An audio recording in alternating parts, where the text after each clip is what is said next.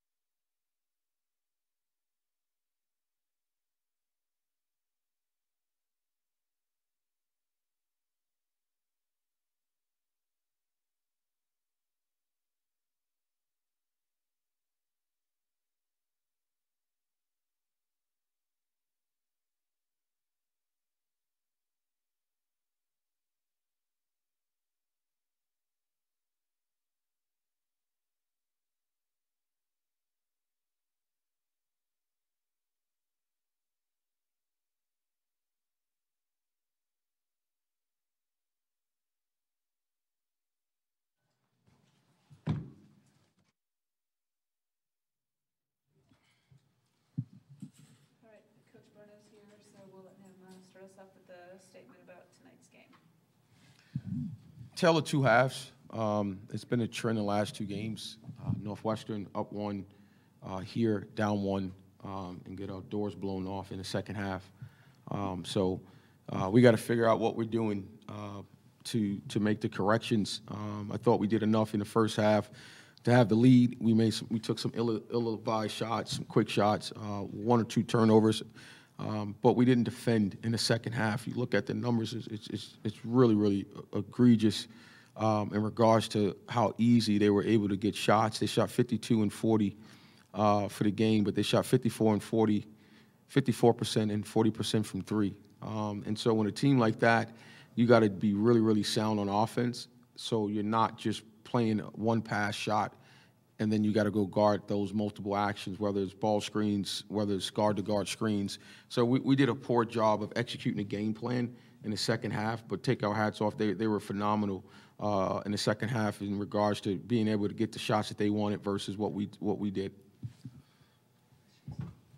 Yeah, Coach, first I just want to ask, you mentioned the Northwestern game earlier this last week, and then again today with poor second half performances. Just want to ask, first instinct, what do you think the team's doing differently in the second half versus the first half? What do you do moving forward? Well, I think like we got to take care of ourselves first, right? I think the ball movement got stagnant in those two halves. I thought like we went way too many one-on-one plays. Teams are going to switch us, and so we haven't done a good enough job of exploiting switches through just playing. We're going one-on-one versus a set defense, right? That's full goal. Even if you make one, you're not going to make enough in the second half to beat a really good team. So we still have to play through switching, and I thought we did a poor job the last two halves going into the second half versus coming out of the second half versus Northwestern and tonight. So we got to watch film and we got to teach. I think obviously a short turnaround. We can't do a ton physically. But we're going to have to do a lot of film and a lot of walkthrough so these guys can see the errors in which we're making in the second half. Yeah, and Coach, I just wanted to ask, obviously as we move forward, need to make some changes. What do you think is the biggest point of emphasis? Just one area of the game that needs the most focus, whether it's rebounding, shooting. Just in these last few games, what do you think is the biggest focus moving forward? Well, just playing as a team in the second half, right? I think when our offense is flowing the ball, everyone's touching it and being a part of the action. I think there's a lot of one-on-one play. You look at, we have 5 assists.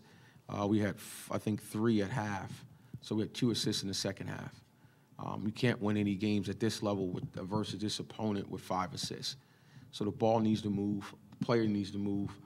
So that's the biggest emphasis going in. Coming out of tonight and moving forward, we're going to see a very steady diet of player movement, ball movement. We're going to get out of the one-on-one, let me bomb up a 3, and let me see if I'm still hot, because that cost us a lot of quality possessions in the second half. Yeah, and lastly, I just want to give, if you have one, just an update on Keyshawn. Obviously, he returned today, but left in the second half. If you have any update on him, what that situation is, and then Harvin as well. Another game. We'll start with Harvin. Harvin's day-to-day. He's getting better. We sorely missed him, not just on the floor, but just his leadership. He's the one guy that can get the ball movement, and so we really missed that. But Keyshawn, we'll get more information probably in the next 24 hours. It didn't look serious, but we got to wait for x-rays and speaking to the doctors. Yeah, just obviously you're waiting for answers there, but just what was it like just being able to see him on the court first time in a long time, making a couple shots? Just how exciting is that to see? It was good. It was good for him. He put forth a lot of hard work for the last 6 to 8 months. Almost a calendar year. So I was happy for him. He had a lot of jitters. Obviously, first time playing at home, playing against a high-level opponent. So I was happy for him. Hopefully, knock on wood, it's not too serious, so he can get back to action. All right. Thank you, Coach. Thank you, guys. Thank you.